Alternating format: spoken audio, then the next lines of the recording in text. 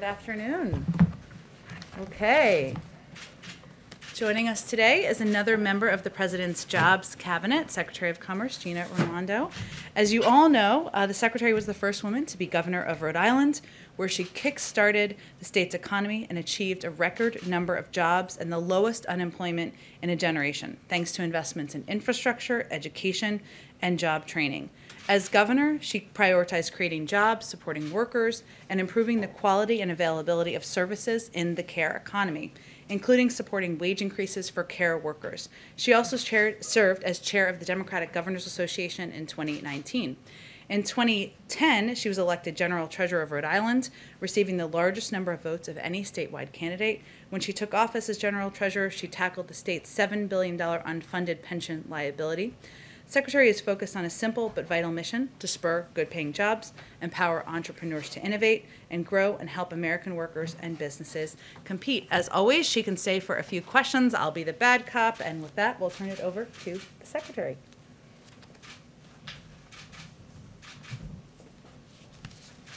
Thank you, Jen. Good afternoon, everybody. Good afternoon. Nice to see all of you, and it's an honor for me to be here to talk a little bit about President Biden's American Jobs Plan. At its core, the American Jobs Plan is about making sure every American has the opportunity to get a decent job, a decent, well-paying job with dignity and has opportunity. It's a historic investment in America intended to create tens of millions of jobs, rebuild our country's infrastructure, and position the United States to outcompete China.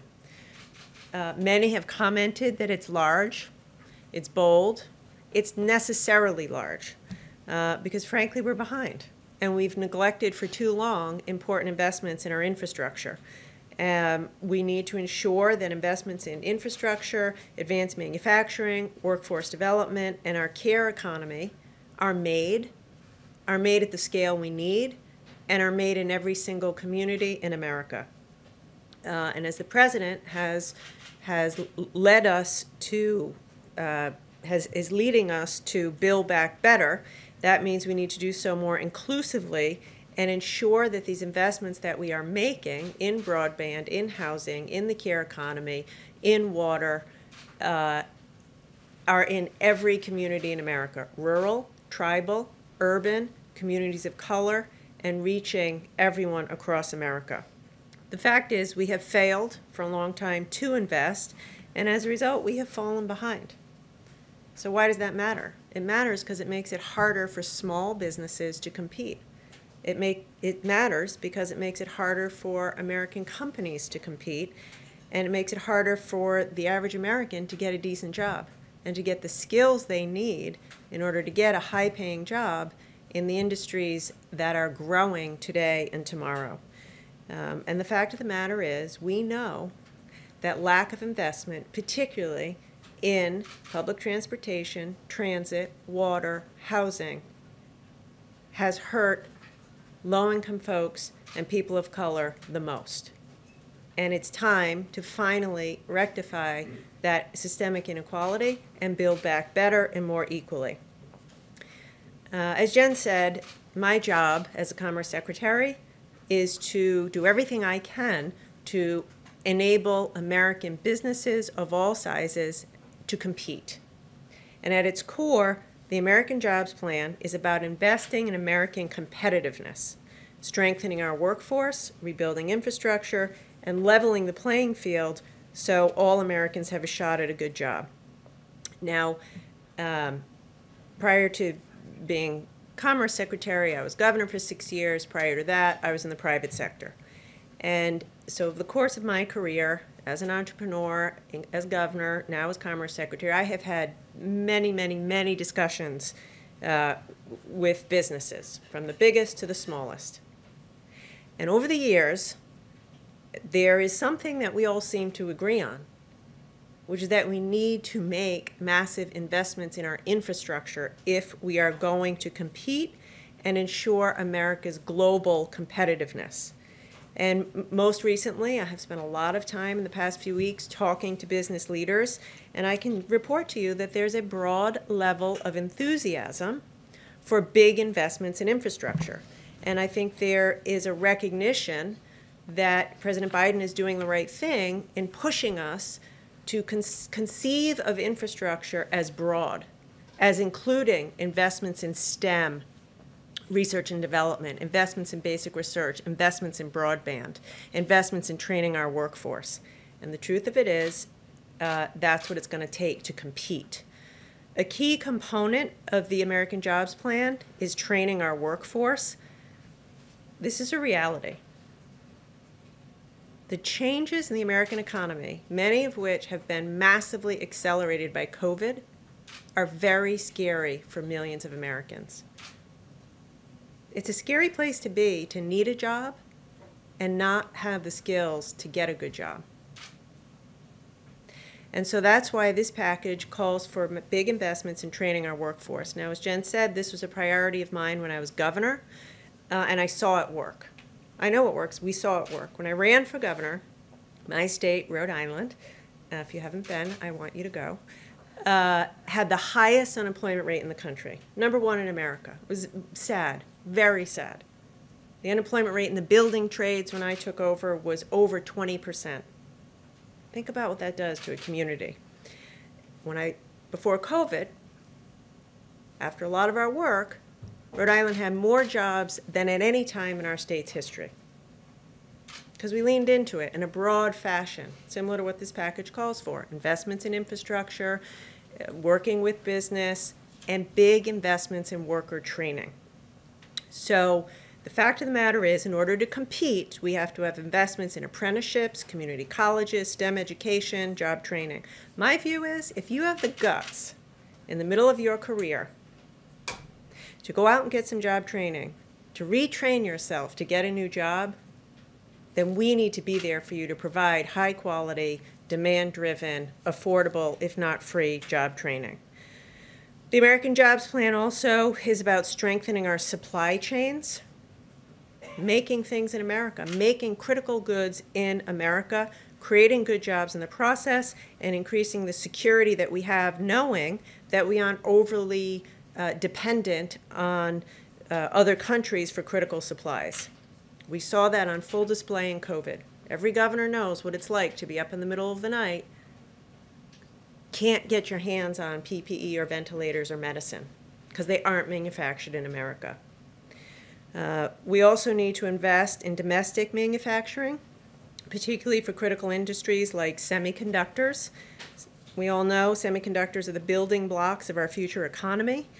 And as we go through the data and digital revolution, semiconductors underpin so much of the new technology where we'll see job creation.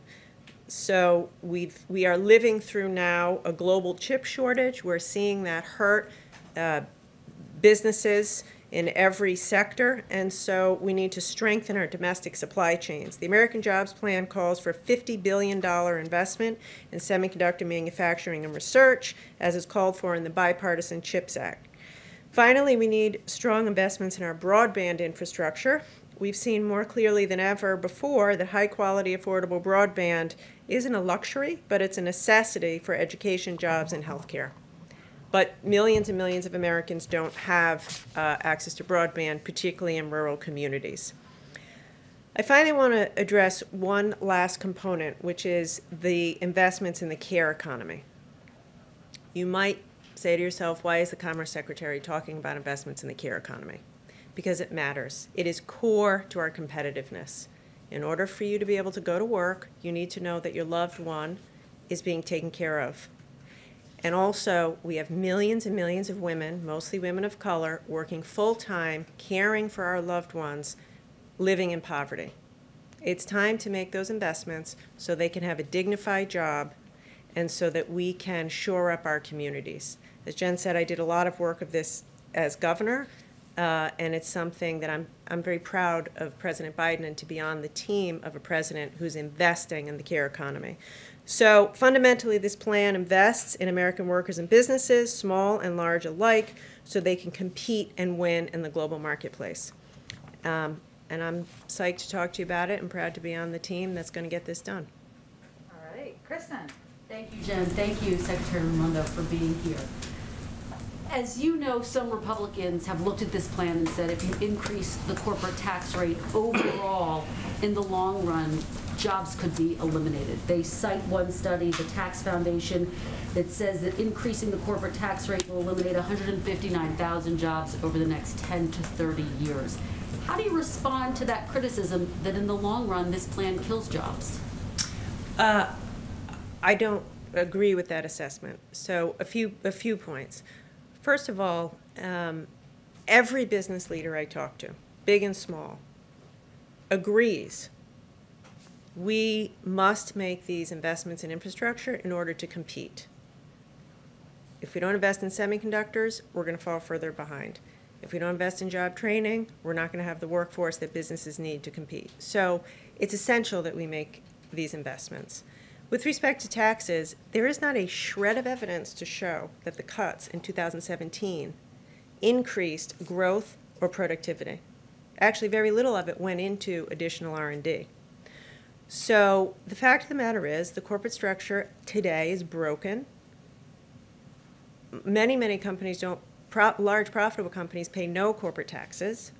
So I'd like to think we can all agree that it needs to be improved, level the playing field, close the loopholes, and have a discussion around how we do this together to improve competitiveness. If it is raised to 28%, though, that would put the U.S. at one of the highest in the world. Does it have to be 28%? Would you go lower? Could you accomplish the same thing if the tax rate weren't raised to 28%?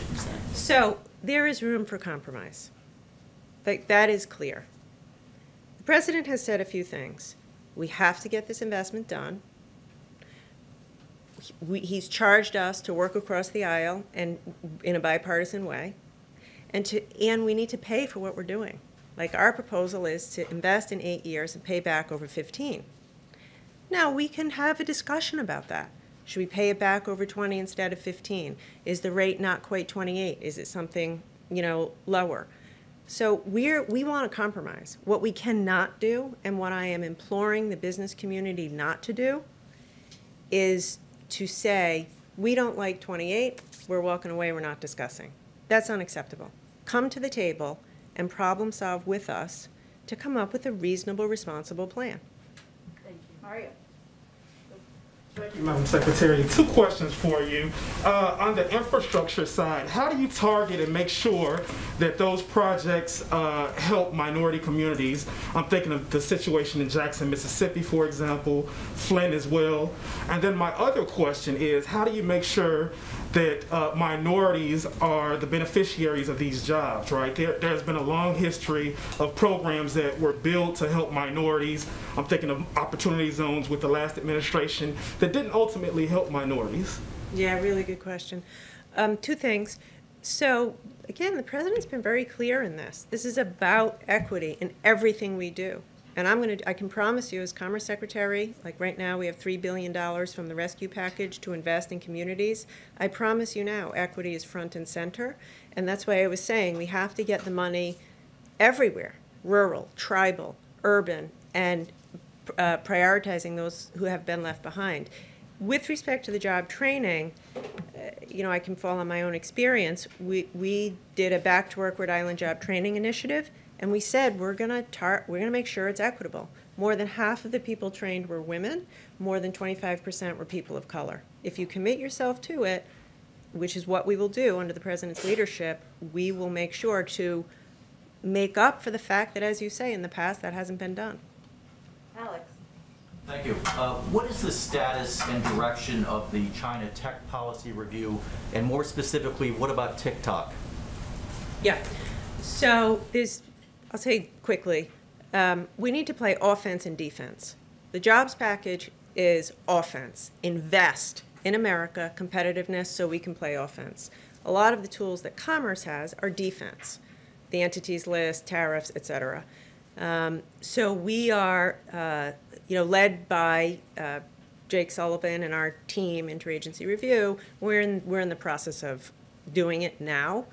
A lot of people have said, is Huawei going to stay on the entity list? I have no reason to believe that they won't, but we're kind of in the middle of the overall review of China policy. How close is that to being I would actually defer that more to the White House, but I would say we're in the thick of it right now. Like, we're working as aggressively as we can. We're not wasting time on it. Thank you, Secretary. I'm hoping to draw on your experience as the governor regarding the virus. The White House and the President have been calling on governors across the country not to roll back virus restrictions, business capacity limitations, and the like. Yet many, including many Democratic governors, have rolled back those policies steadily, even as cases have risen. You face some of these struggles as governor. Can you speak to a little bit what those governors are facing, and how would you advise them to balance their, maybe the pressures at home versus the federal guidance here to keep those restrictions in place? So it's a tough spot. To be a governor in America today is a challenge, and everyone's trying hard. I would say, first of all, they are so lucky that President Biden is in office now after what we lived through last year. Secondly, follow the president's lead around vaccinations. The administration is doing a fantastic job getting vaccinations out the door. And I think that it's a balance. Listen, every governor knows what's going on in their community, and I think we have to respect that. They see what's going on in their community. Having said that, I would say, the Biden administration is focused heavily on vaccinations and has a fantastic strategy, and I would just encourage governors to lean into that, vaccinate people as quickly as possible, and don't jump the gun. I am not going to tell governors what to do. I just have lived it, and every time you jump the gun, you live to regret it. So vaccinate. Put the pedal to the metal on vaccinating more than lifting restrictions. Madam Secretary, thank you for being here. You oversee a big department, everything from the Weather Service to the fisheries and the census. Have you been briefed on the status of getting the results of the 2020 census? Yes, I have. When's it coming? Well, we have said that the redistricting data will be available no later than September 30th. If it's available before that, when we feel comfortable about it, we'll put it out then, but we need a little bit more time. Do state elections officials, secretaries of state, who are sitting there, scratching their head over which lines they should be using for elections this year and next year, what do you say to them? I say, I know it's tough, but be patient. Last year was a once in a lifetime pandemic. The census professionals had to do the census in the middle of a global pandemic with COVID, civil unrest through the summer. So we're behind. We are behind. But my direction to the team is we have to get it right. So having been a local politician, I hear them. But the fact of the matter is, it is so much better to wait a little longer and have accurate data that we all can trust. So I rest assured, if it's ready before the 30th, we'll put it out. But we are prioritizing accuracy over rushing it out. There's one wonky bit of this, though, and it's the subject of lawsuits: differential privacy, or the idea of using essentially funky math to sort out some of this. Have you been briefed on that, and do you think that was a good idea at this point to have done it that way? Would you recommend doing it that way in the future? So in this regard, I have to rely on the experts. The experts at the Census Bureau are top-notch, career top-notch statisticians and demographers. Here's the reality. What you're referring to is a statistical technique that is intended to protect people's privacy. It's the first time we've used it. Today, the way quantum computing and computing is such that there can be privacy hacks today that weren't technologically available 10 years ago. So in order for us to keep up with that and protect people's privacy, we have to implement new techniques, and this is one of those new techniques. So yes, I think it's justified. So you gotta be the last one. Thanks. But we'll invite her back. Thanks, Madam Secretary. Two quick ones on infrastructure for you. A friend of this White House, Senator Chris Coons, said today that he thinks it's more likely that Democrats ultimately will end up with a less robust, his words, infrastructure package. He says it could end up looking one that's more directly targeted at what he's calling hard infrastructure. Is that an accurate prediction to you at this stage? And then My second question, I'll just tack it on here. The president, you're one of the 5 cabinet secretaries that President Biden tapped to kind of go out and sell this, his words, to engage the public. What has that entailed at this point, specifically as it relates to getting these Republicans on board with this plan? Talking to them, you know, sitting down, listening, engaging them. As I said before, we have put forth a bold proposal and a reasonable way to pay for it. There are other ideas. So what I'm going to do, and all the cabinet is doing it in the White House, is sitting down with our Republicans, friends, and Democrats, and business leaders, and saying, okay, if you don't like this, what's your idea? How do you think we ought to pay for it? If we are proposing paying for it over 15 years. What do you think? So I think, again, it's all about finding that compromise and actually delivering for the American people. So that, anyway, I think broad engagement. Face-to-face conversations with? If you include Zoom as face-to-face, I would say very many. Only a few actually face-to-face, but a lot, a lot. And I plan to do even more of it. Like, we're serious about this. We want to get this done. There's a lot of different ways to do it. The president does what a leader does, puts forth his ideas. Now let's get to work. Let's talk about it. Where do we tweak it? Where do we change it? With respect to Senator Coons, I am not going to disagree with his assessment because he's been up here longer than my 4 weeks. But, look, I think it's early to say. The president put his plan out a week ago. Let's give it a shot. Let's go big. I can tell you this, every single business leader I've talked to applauds the fact that this package is more than just roads, bridges, and water. Like, come on, 35% of Americans in rural areas don't have broadband.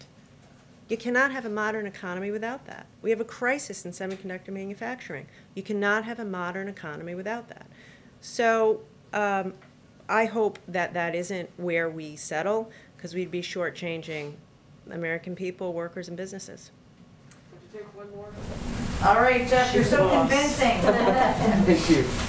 Secretary, just to follow up on Alex's question about TikTok, can you just clarify what your position is on whether TikTok needs to be sold by the Chinese company ByteDance that owns it now? And can you also give us a broad view of your advice to President Biden on tariffs with regard to China?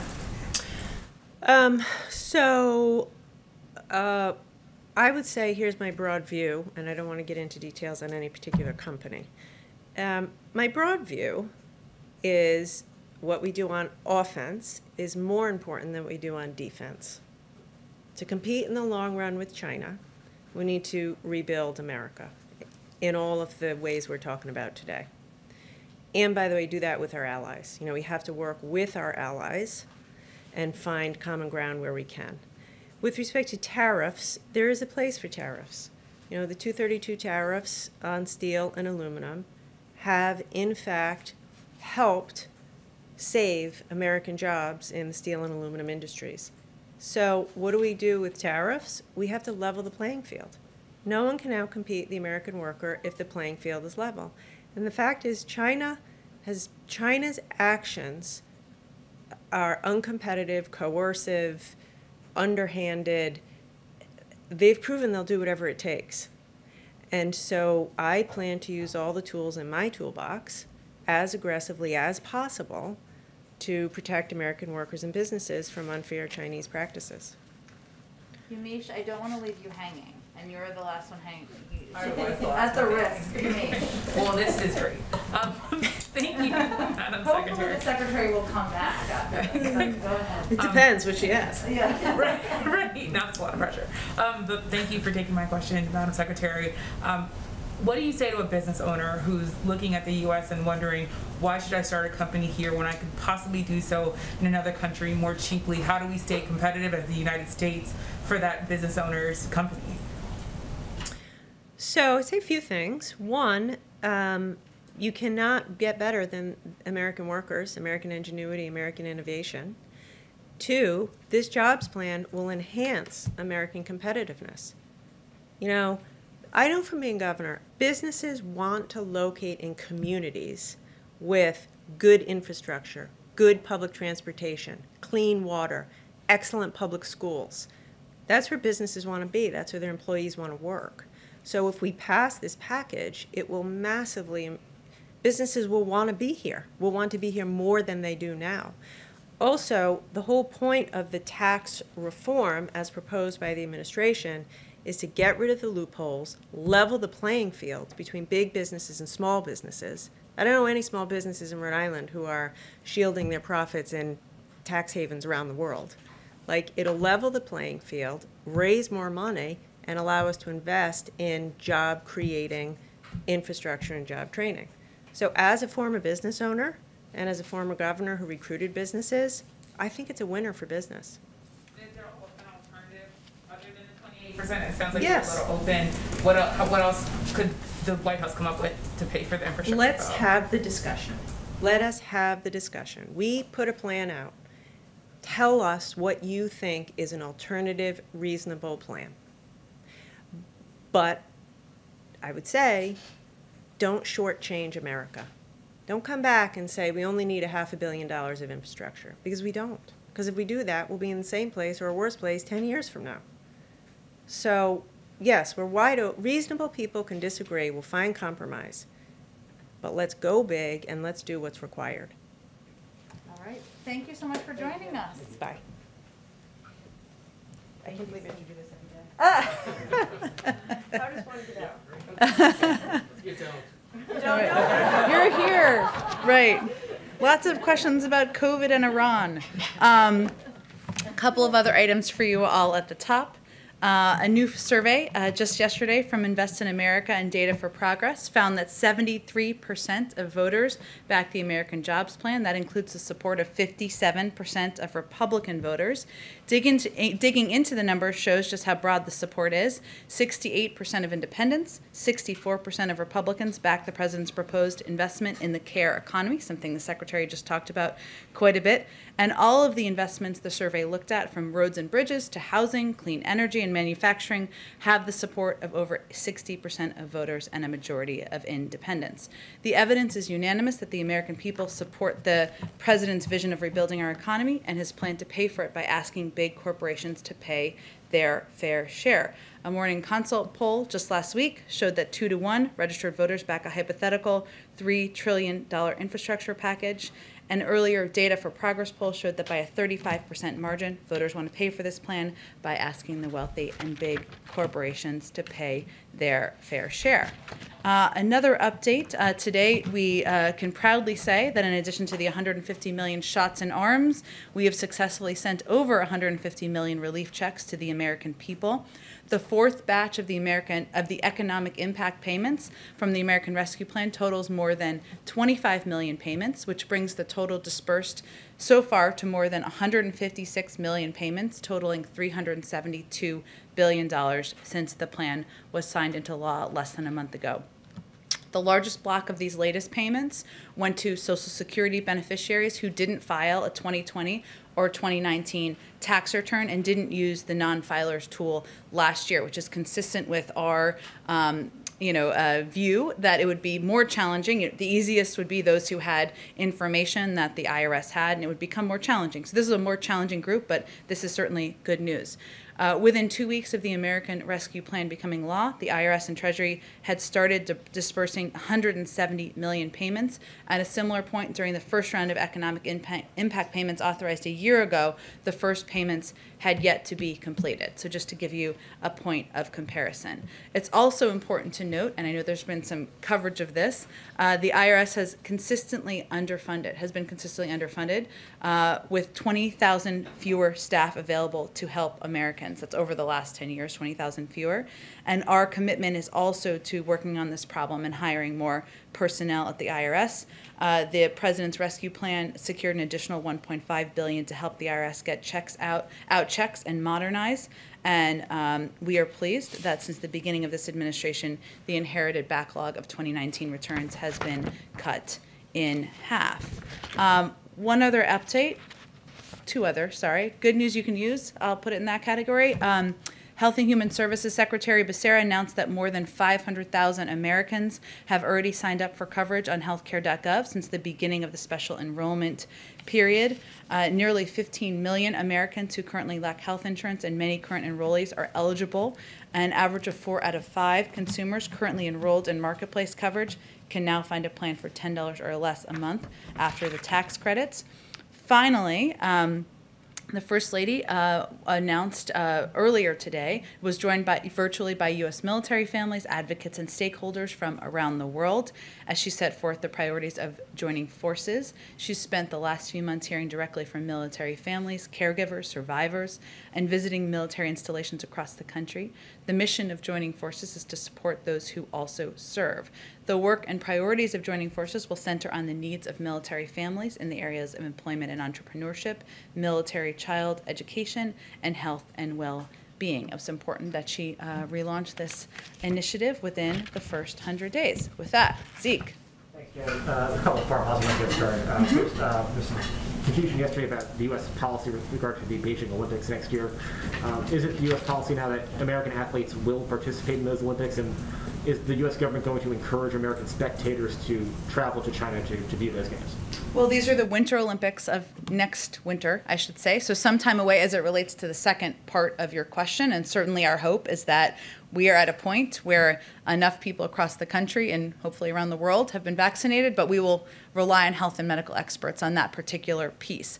Our position on the 2022 Olympics has not changed. We have not discussed and are not discussing any joint boycott with allies and partners. We, of course, consult closely with allies and partners at all levels to define our common concerns and establish a shared approach, but there's no discussion underway of a change in our plans regarding the Beijing Olympics from the United States point of view. And then, 2 questions on timelines. One with regards to the ongoing talks in Geneva right now regarding the JCPOA. What is the timetable for bringing Iran back into compliance and in terms of the breakout time for the potential of a nuclear weapon? The timeline for getting them back at the table for direct... What is the ultimate timeline in terms of getting them back to the table? Not the timeline for the specific round of talks, but the longer-term times to be able to get them back into compliance. Well, look, first I would say, the talks are continuing today in Vienna. It's only the second day of talks. You may have seen a tweet from one of the European officials attending who called this, said there's unity and ambition, and that was their description of the conversations. This is just a constructive early step. We're at the earliest part of the process here. The primary issues, as you know, that will be discussed are both steps that would need to be taken for Iran to come back into compliance and the sanctions relief steps that the United States would need to take. But we expect these conversations to be difficult. We expect this to be a long process, and we're very much at just the beginning period. There is time from the U.S. perspective for these talks to continue. Is that months? Is that years? What scale are we looking at? I can't put a timeline on it, Zeke. We do feel, of course, that diplomacy is the right way to approach this challenge, that doing that in coordination and close cooperation with our partners is also exactly the right approach. That's what we're doing and what we're focused on now. It is a good sign and a good step that we are engaged in, even though these conversations are not direct at this point in time. But again, we're at the beginning of the process. I expect they may have more to read out once they complete this round of talks. And the second timetable question, we heard the president talk a lot about when Americans will be eligible to get vaccinated. What is the president's timetable by which point all Americans should have already been vaccinated? What is his goal, his deadline for Americans to actually get the shot in arms? Well, there's a role that the federal government can play, led by the president, of course, increasing the number of vaccine supply we have. He's done his job in that regard. We're going to have enough vaccine to vaccinate, more than enough, I should say, every adult American by the end of May. He has increased and invested in the number of people we have as vaccinators, increased the number of vaccination sites around the country, more than doubling the number of pharmacies, investing in mass vaccination sites, investing in community health centers.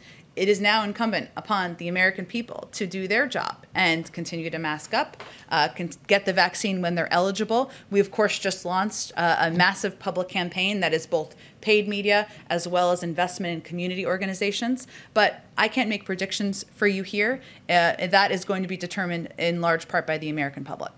And So the president's timetable of July 4th activities, gatherings in the backyard, is independent from the rate of vaccination in the American public? Well, I think what you were asking me is when he expects, if I heard the question correctly, the vast majority of the American public to be vaccinated. And what I'm conveying to you is that there's a role for the government to play, many roles for the government to play. We are moving forward on all of those fronts. But there is also a role for the American people to play, and that question will be answered in part by whether people get the vaccine when they are eligible. As it relates to July 4th barbecues, I mean, you can see the numbers that are reported regularly on vaccinations, the percentage of the public that's vaccinated, where we've seen success in different communities. Those are all numbers that are reported. What he's talking about is the ability to have a barbecue in your backyard with other people who have been vaccinated. That is not mass gatherings. That's not the same as having the entire public vaccinated.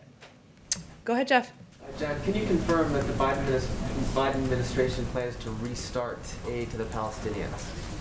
I expect the State Department is going to have more specifics on this later this afternoon or right about now, so I will leave it to them to lay out the details for you. Okay. We talked a little bit about taxes with the Secretary. Yeah. Amazon said yesterday that it supports an increase in corporate taxes, which was interesting because the president had singled Amazon out specifically.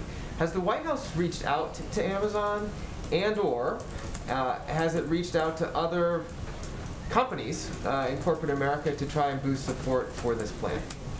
Well, we have certainly reached out to a range of groups, obviously elected officials, large businesses, small businesses, rural and agricultural stakeholders, climate groups, local chambers of commerce, faith leaders, Black, Latino, and AAPI leaders, community college groups, and more. We've done a lot of calls, a lot of Zooms around here and across the administration. It's my understanding Amazon did join a call with 20 other groups, carriers, and businesses as part of our outreach to a range of companies of many sizes across the country about what was being proposed and about the specifics of our proposal to pay for it. Okay. Last one, which is a little wonky. Okay. It's a South Korea company called SK Innovation.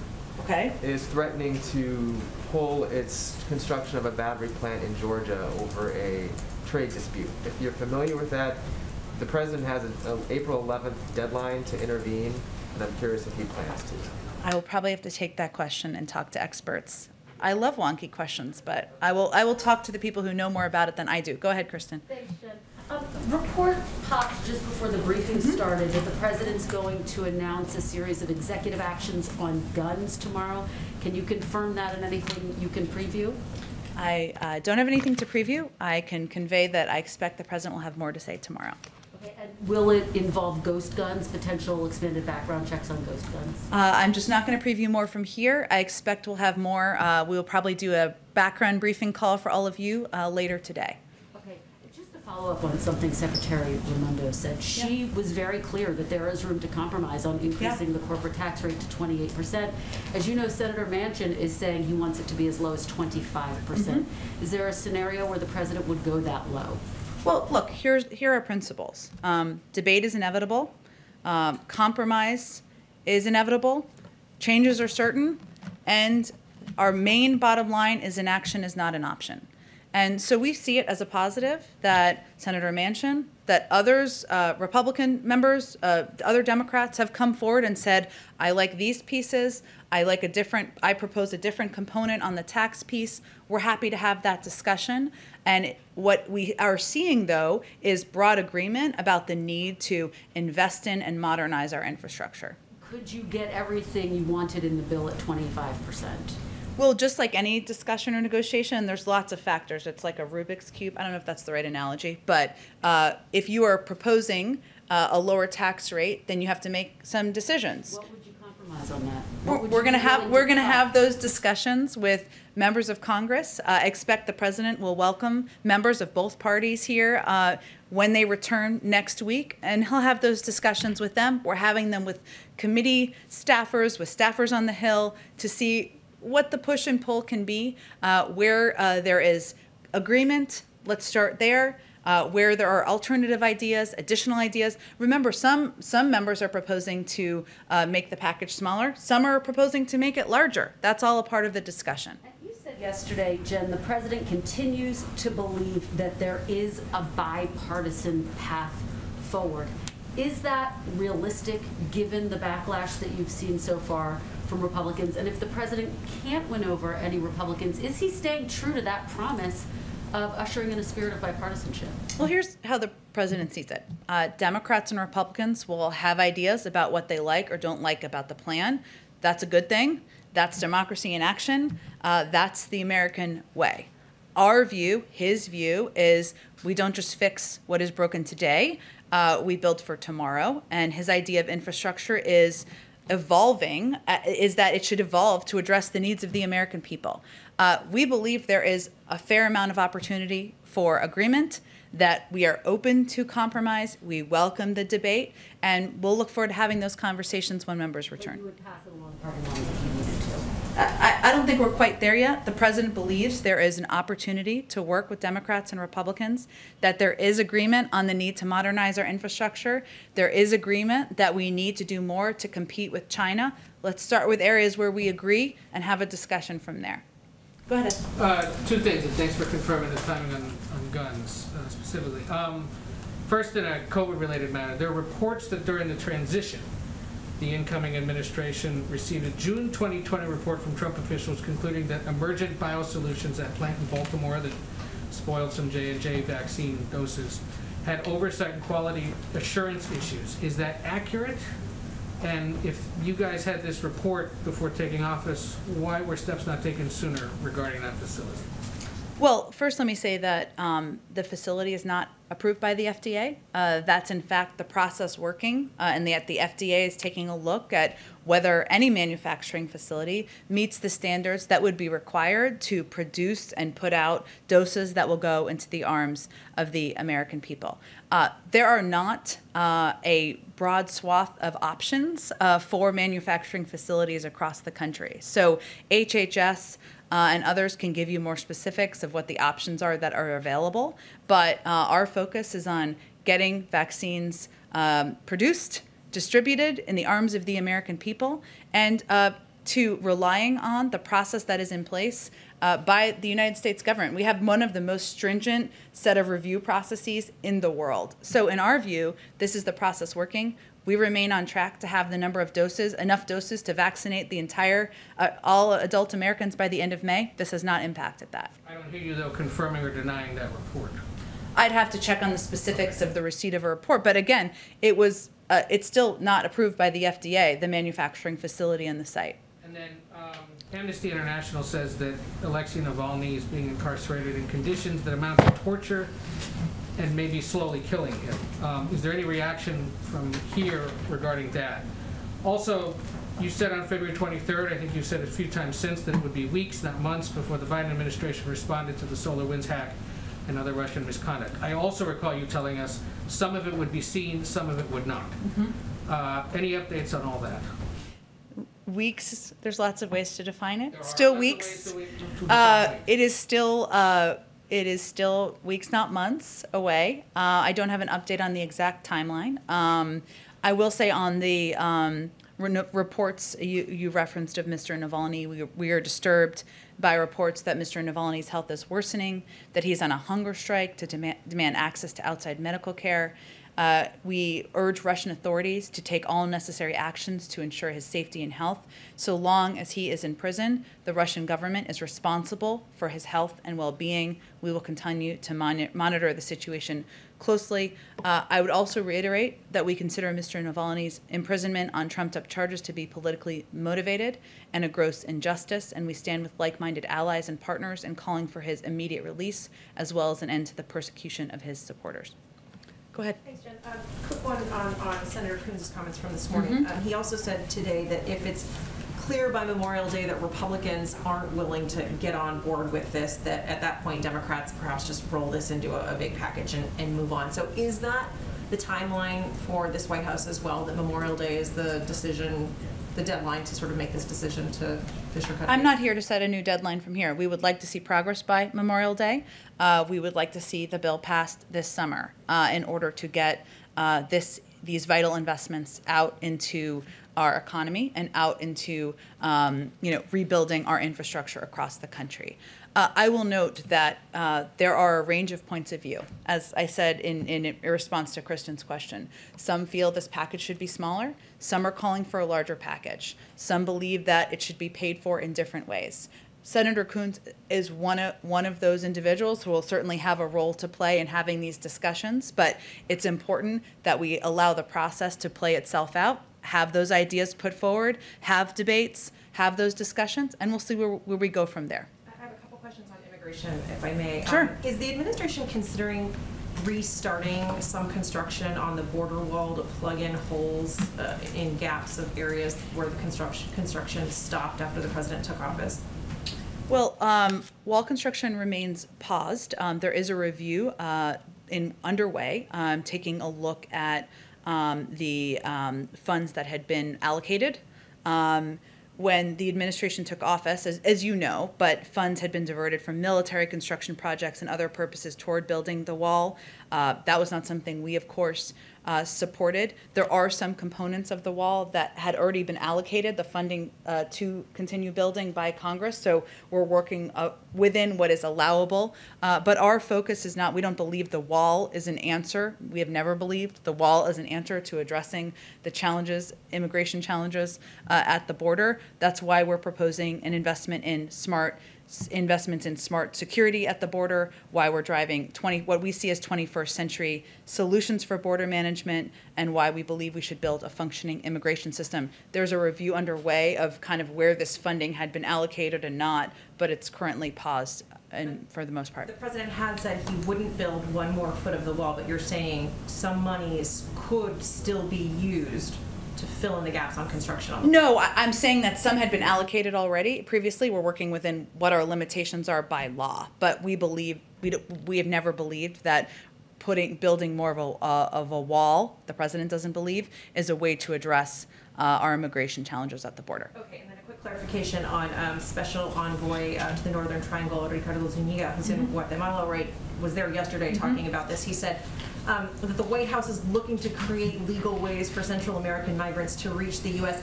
Is that could you explain more on if you know what he was talking about? Is that what President Biden has talked about, allowing folks to apply for asylum in their home countries, or are there other options being considered? Well, more immediately, we've reinstituted the Central American Minors Program, which I would think he is likely referring to, which when it was stopped in 2017, there were about 3,000 kids who could have applied. I don't have an updated number on how many might be eligible now. That's one piece, so that kids can apply from country and won't take the treacherous journey. But we also believe that there needs to be reforms to the whole process, make it more efficient, more effective in terms when children come to the border. That's part of what we want to discuss through legislation. So he could have also been referring more broadly to the longer term changes that need to take place, but more immediately, there of course is the Central American Minors Program. Go ahead, Mario. Thanks, Jen. The UK variant of the virus is now the most common in the US. We're seeing things like outbreaks in high school sports. Does the White House consider that to be more dangerous for schools and kids? And also, what does that mean for the goal of reopening schools? Well, in terms of the impact of the variant, I would refer to our health and medical experts to give their assessment of that. We remain focused on and committed to our objective of reopening schools 5 days a week and having kids in school learning. We believe that the mitigation steps that have been put out by the CDC give a good guideline for doing exactly that. There was actually some data that was put out that is a little outdated, as these things sometimes go, because it's more from February, that showed that we are close to, even at the end of February, reaching that mark of 50% of schools open 5 days a week. And then kind of similar to that, we're seeing people who work in the retail industry increasingly afraid for their lives, their health and safety as customers refuse to mask up. What's the White House looking to do to protect them? Are you looking at revisiting, legal authority for a national mask mandate? I mean, what's kind of in the toolbox there to help these workers? Well, first I would say one of the steps we can take from the federal government is ensuring there is vaccine supply available across the country to ensure Americans are vaccinated, that these individual workers, that these employees in these businesses and stores, every one of them will be eligible on April 19th to get a vaccine. That is, they will be able to get in line at that point in time. That it provides clarity and hopefully provides some certainty on their own safety. We also, of course, work with businesses and convey directly to businesses, just as we do to leaders across the country, about the importance of abiding by public health guidelines, and whether that is ensuring that masking up, hand washing are used as models in these locations. These are also entities and businesses that we're in touch with around the country as well. Go ahead, Aisha. This is your first time in the briefing room, right? Since the Biden administration. Yes, since the Biden Yes. administration, and it's my wedding anniversary. So it's a big Oh, day. happy anniversary. Wow. And here you are with us. Here I am with you guys. So Ed got you a cake. That was so nice of Ed. I know you'll allow me a lot of questions for Yes. that. Yeah, of course. So starting off on the issue of North Korea, think tanks like Beyond Parallel and other North Korea watchers have observed yesterday that North Korea moved a submersible missile test stand barge. And along with that, there has been activity at other sites related to weapons in North Korea. Is the administration concerned that North Korea may be ramping up for more testing, more provocative actions? And if so, what would be the response to that?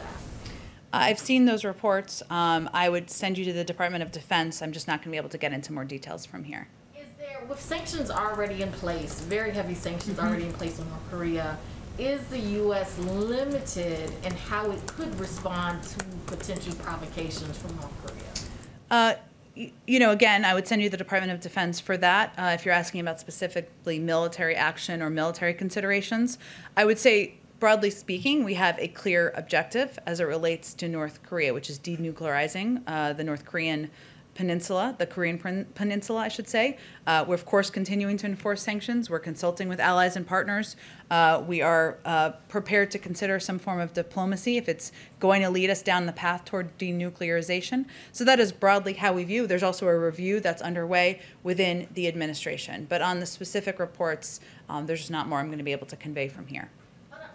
Issue, President Biden, when he was a candidate, pledged that within the first 100 days there would be a commission on policing oversight set up. I know that we still have some more time in the first 100 days, but what is the status of that, and where do things stand with that commission? I don't have an update on the commission, but I would convey to you that from our consultation with Congress, with the groups, our focus right now is on the George Floyd Justice in Policing Act. We believe we must continue to press ahead to pass meaningful police reform. The president would love to sign a piece of legislation, would love to have it on his desk. We're encouraged by some of the engagement we've seen, pleasantly surprised in some cases, in the Senate, and that is where we feel we can have the most impact at this point in time. So is the commission still on the table, or is that something that is not being thought of right now? I just don't have an update on it, but we are focused on working with members, with advocates on many sides of this debate on how to move things forward, and we feel the George Floyd Justice in Policing Act is the most constructive, effective, impactful way to do that. The president is talking more openly about sharing vaccines with the rest of the world. Why is that? And how soon does he think that the U.S. will be at a point where he feels confident sharing more of the vaccine doses with the rest of the world? Well, I would say that his focus remains on ensuring that adult Americans are vaccinated. We also plan for contingencies, including the fact that there's ongoing research. We've seen some reporting, of course, on which vaccine is most effective with children. As we've seen even in recent weeks, things happen and we have to plan for contingencies as well. But when we are confident about our supply, about our ability to provide for the American public, the president is absolutely committed to playing a constructive role in being a part of the global community's efforts to get the pandemic under control. That includes through COVAX. It could include direct conversations with countries. You've seen we've already lent doses to Canada and Mexico. So we remain committed to that. I can't give you an additional timeline at this point in time. Go ahead. Back to immigration, and particularly the Northern Triangle. The Vice President's assignment to try to, address the root causes of migration. How do you going to measure success? How do we measure success? On that issue, yeah. Well, I think that we know that addressing the root causes means working with these countries to help create a collaborative and a cooperative approach to addressing what the circumstances are on the ground, whether that is economic challenges, response to challenges related to hurricanes that have impacted a lot of these communities.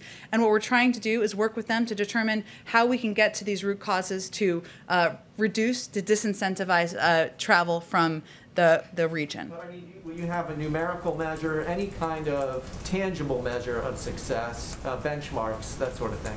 Well, I think as everybody who's followed this for some time knows, this is about addressing these causes over the long term. Unless we address root causes in these countries, we are going to see the same cycle of rushes to the border year after year, as we have seen in 2014 and 2018 and 2019. So we're going to look to how we can work with these countries through diplomatic means. The president has also proposed $4 billion in assistance and aid through his immigration package. And of course, the vice president and our diplomats will be engaged with these countries to determine how we can best help to prevent these rushes at the border in the future. But there's no benchmark specifically, like, we curbed by X or Y% over some We're talking about how we address this over the long term and how we reduce the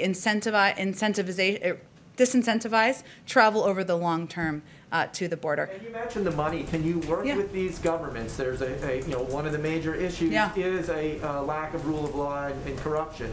Yeah. You're absolutely right. And the president has talked about this as well, and the need to sometimes work with organizations, work with local groups, find ways to avoid getting the funding in the hands in some scenarios of corrupt governments, and that will certainly be part of our approach. Go ahead. Yeah, go ahead. Yeah, go ahead. Depending on what poll you look at, about half of Republican men say they won't be getting the vaccine. Experts say that a major reason that any group would be vaccine hesitant, would be because of trust. I think it's probably fair to say that President Biden and the administration has a long way to get this group to trust him. Two questions. What has the administration's research found about why this group is so entrenched in vaccine hesitancy? There's a lot of talk about black and brown people who found that that's not exactly true. They're not more hesitant than anyone else. Yeah. And outside of the We Can Do This campaign, how does the administration plan to reach this group? Well, first we recognize that the president, that all of us may not be exactly the right messengers for some of these audiences. And what we've actually seen through our data and research is that it's not always famous people, and often not famous people like the president or athletes or former elected officials who are going to reach any group who are hesitant or have concerns about the vaccine hesitancy or safety. So this is the reason why a big part of our funding and our approach to our public campaign is actually for local groups and organizations. Some of those may be civic groups, some are clergy. There's a role that clergy and different faith groups and organizations can certainly play. And some of these are just simply local doctors and medical experts who are more trusted voices in different communities. So what we're working to do is empower local sources, empower local authorities, medical experts, civic leaders, clergy in some cases, to be the communicators about the effectiveness and the efficacy of the vaccine. I will say one of the things that is sometimes not understood, or people don't see in the data, but we've seen in the data, is that the issue, we've seen a reduction in hesitancy as it's defined, and you referenced black and brown communities, certainly a reduction in hesitancy. The issue is now access. This is true in whether you're talking about conservative white people or you're talking about communities of color. It's now at the point where people are saying, look, I'm confident or I feel comfortable in taking the vaccine in many cases. I can't take a day off of work. I don't know where to go. I don't know what health center to go to get the vaccine. So we are looking at that, and our focus is on addressing the access issue, mobile clinics, making it easier and more accessible to get the vaccine. And we've also said the president's being updated on the trial of Derek Chauvin. We're probably weeks away from a verdict, but regardless of the outcome of the trial, does the president plan to address the country upon its conclusion? Well, we would never, and not that you're asking me this, but we would never, of course, prejudge the outcome. The president has spoken about the death of George Floyd, the impact on him personally, quite a bit over the course of the last year. It certainly impacted his own, redoubled his commitment to addressing racial injustice in the country and throughout the government. I certainly would expect we'd have a statement, but I'm not going to get ahead of what the outcome may be or the timeline. We just don't have insight into that. Go ahead. Thank you, Jen. I'd like to pick up the line of questioning on immigration and the border. Okay. And ask you two rather quick follow-up questions about some other topics. You always like yes or no questions. I don't know if they're yes or no. Well, Go ahead. Answer as you will. But, okay. So on immigration and the border, as we've discussed here today, Vice President Harris has been put in charge of addressing the root causes of the border crisis. Last Tuesday, she spoke with Guatemala's president, but she hasn't visited the border or Central America or spoken with leaders of El Salvador or Honduras. She was traveling this week, took time to visit a bakery in Chicago. I'm wondering, is she still working on this? And can you address the perception that she's kind of quietly backing off while Secretary Mayorkas is pursuing some Trump-era policies, such as potentially building new border barriers and potentially prosecuting people who illegally cross multiple times? There was a whole lot packed in there. So let me just see what I can do here. First, I would say the vice president was visiting Chicago actually to talk about COVID and the importance of communities getting the vaccine when it's available and accessible to them. And so while she was there, like many Americans, she got a snack. I think she's allowed to do that. But she was there to talk about COVID and play a role, as she's playing a significant role on our efforts to address vaccine hesitancy, communicate with the public about how we can do this, and it's imperative to get the vaccine when it's available. Second, I would say that yesterday, and this is actually a statement put out by her team, USAID announced the deployment of a DART team. We only have these in a couple of places in the world, so this is fairly significant, to respond to urgent humanitarian needs in Guatemala, Honduras, and El Salvador. This is meant to help address the immediate humanitarian needs, whether it's drought, food insecurity, ongoing COVID-19 pandemic, and this is in communities that are still recovering. So that is actually an announcement made by the vice president's team earlier today. This is absolutely an issue that she remains committed to, is in the lead on. The Northern Triangle, which I'm sure you're aware of, but is not the same as the border. They're all related to each other, but addressing being responsible and in the lead on the Northern Triangle is working with these countries in the region, addressing the root causes, working with them on how we can address issues like long-term food insecurity, drought, the COVID-19 pandemic, hurricanes, etc. That's what she's focused on. I don't have an update on when she'll travel. I'm sure it will be soon. She's still working on this issue very much. Well, they wouldn't be putting out a statement this morning if she wasn't, would they? And my two other questions, I'd like to circle back to something that a colleague asked in this room a few weeks ago. They asked about a request by about 36 Democrats in Congress for President Biden to relinquish unilateral nuclear launch authority. I believe at the time you weren't aware of that request, and I was wondering if you've been able to get an answer from the president on that. I don't have anything more for you on that. And my third question, if I could. According to a report yesterday in Axios, we may soon have a prominent transgender gubernatorial candidate. It would be a Republican, Caitlyn Jenner in California, and I'm not asking. Are you announcing her run? No, I'm just announcing the Are you Axios working for her? report. I'm not. Okay. I'm not, but and I'm not asking you to endorse anyone, but I was wondering if the White House welcomes this apparent LGBT milestone. We certainly would welcome the freedom of any human participating in the democratic process to run for office, of course, and including, of course, transgender members of our society. Go ahead. Thank you. I just want to ask if the budget rollout is still going to happen this week, and secondly, is it accurate that debate or discussion about defense spending is what's holding it up. That is not accurate. We know you all are eager to have the discretionary guidance, and it certainly will give some insight into the president's priorities and the priorities of this administration. We hope to have that out very soon this week, but I don't have an exact date for you quite yet. It sounds like it could possibly slip into next week. Is that I think we're hopeful it will be out this week. And then just to follow up on the Olympics issue, understanding what you said, the U.S. position, however, is still that China has committed genocide. Yes. Doesn't that demand some sort of response or action from the U.S., and what will the U.S. need to see before it fully participates in the Olympics? Well, I would say first, just to be very clear and reiterate, our position has not changed in our planned participation. However, we are working, of course, on, as we would be on any issue, in coordination with our partners and allies, about a range of concerns we have with China's behavior and their actions, including the genocide of Uyghur Muslims in China, including actions that China has taken as it relates to economic and security steps. And so that is something we would do in partnership and coordination with our partners in the region. Just like any relationship, there are areas where we feel we can work together, areas where we have great concerns. We voice those. We don't hold back on those, as the president did in his call with the president. Go ahead. I have a couple questions. The first is, there are some studies that show that Black Americans have half the vaccination rate of white Americans, and I wonder why the administration is not setting hard numbers with their equity goals. How do you measure success if you don't put actual numbers next to the goals? I would have to check those numbers. I'm not challenging them. I just would have to talk to our COVID team about those. As you know, equity is central to what we do, COVID and addressing the pandemic, and ensuring we are taking steps to address getting the vaccine out to communities around the country is central to our focus. We are constantly monitoring where the vaccine doses are going and that they're equitably distributed. That's something, every vaccine is marked in boxes. We saw this at Pfizer. It's very cool, actually. We've monitored that closely. We monitor the uptick in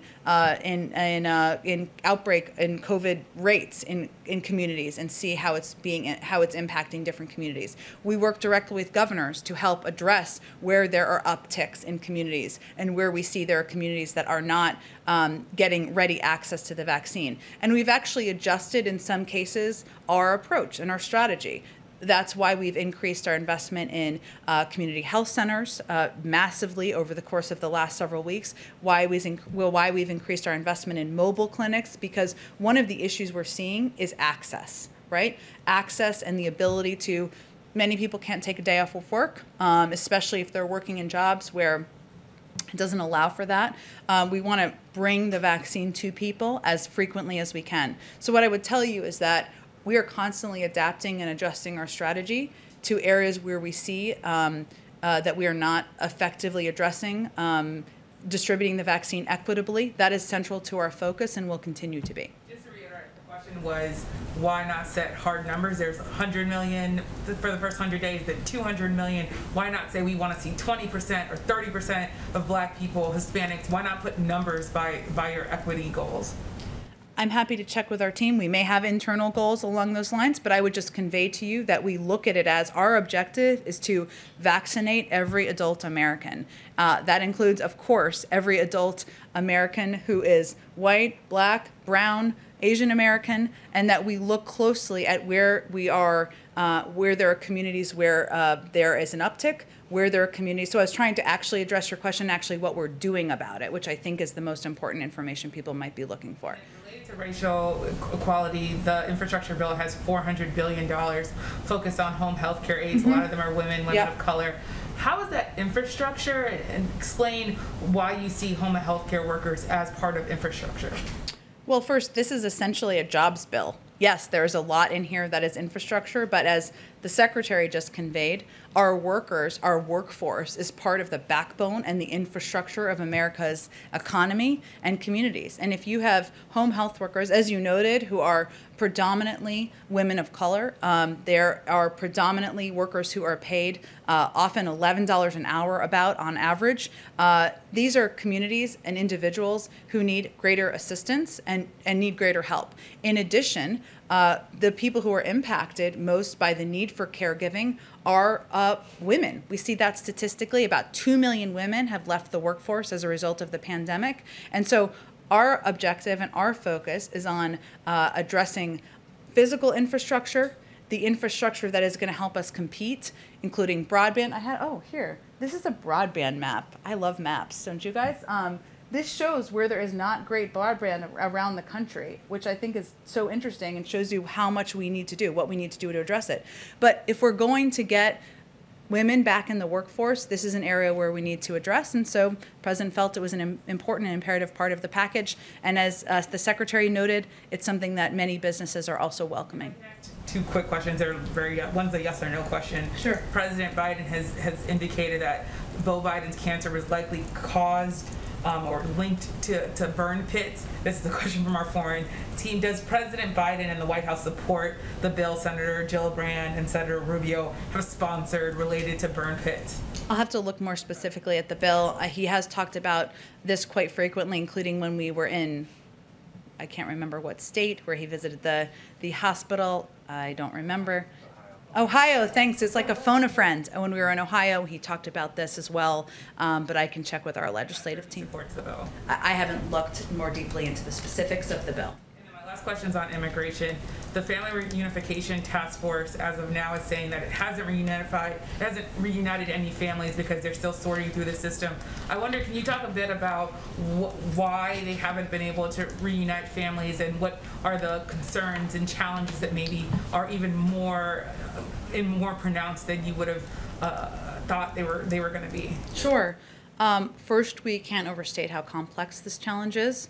The prior administration did not have a system in place to track the children and parents who were separated. They also, of course, separated them themselves. But the task force has been in place, as you know, for about 2 months. The focus right now in this period of time has been reviewing thousands of records, and a significant number of issues have come up in these existing files, including incorrect dates and names.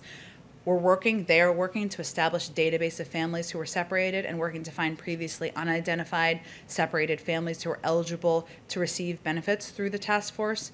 And they've also identified over 5,600 new files that were not reviewed and have begun the process for reviewing and cross-checking those files. The task force is also working very closely with the ACLU to process identified families so we can reunite them as swiftly as possible. They'll have a full report that's due on June 2nd.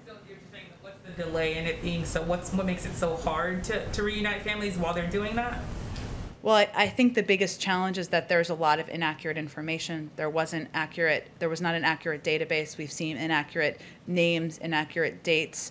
Again, we're working very closely with the ACLU, and we're working to move it as quickly as possible. Go ahead and back. Thank you, Jen. You said earlier that the White House recognizes that some of you may not always be the right messenger to some of these individuals who are reluctant to take the president's advice on getting vaccinated. The president said yesterday there was a category we didn't exactly identify, but he gave Senator McConnell credit for talking to those people. Did the president ask his friend Senator McConnell to help him out on trying to make a pitch to those people who are not who are reluctant to follow the president's lead on this? And has he asked other Republican pals of his to do the same to help out? I don't have any calls to read out or asks from the president, but I would just reiterate, we certainly do think it's a good step that Senator McConnell conveyed the importance and the efficacy of taking the vaccine, but also across the board, all of our data shows that the most effective voices are local doctors, civic leaders, and clergy, others who are trusted in communities, and that's really where our primary focus and the president's primary focus is one in the back. Will President Biden appoint a special envoy for the Israeli-Palestinian portfolio? If so, when? And if not, why? I don't have any personnel announcements to make here. Of course, the president believes that the only solution is a two-state solution, but I don't have any personnel or specifics to outline for you from here in addition. Just one quick thing that happened here while we were sitting here. I don't know if you guys have this yet or not, that apparently the president called King Abdullah of Jordan, that Have you guys confirmed that yet or no? I think it's been happening, it sounds like, as we've here. We'll have a robust readout, and we'll get that out to all of you guys. Go ahead, Kristen. Thanks. Jen, has the president seen the video of the boy who came here from Nicaragua, abandoned, alone, crying to Border Patrol agents? If so, what was his response? I don't have any response from the president directly. What I can convey is, for any of us who have seen that video, it is heartbreaking. It's a reminder of how treacherous the journey is, and it is a reminder of how important and imperative it is that we put in place reforms to our immigration system, that we convey clearly how dangerous this journey is, and that we take steps like the Central American Minors Program to make it possible to apply for moving. Given what's happening at the border, why hasn't the vice president visited yet? Visited the border? I don't have any trips to outline or preview. What our focus is on is solutions and ensuring we have more beds, we're making the processing more efficient and effective, and that we are addressing this in a humane way that keeps these kids as safe as we possibly can. Thanks, everyone. President.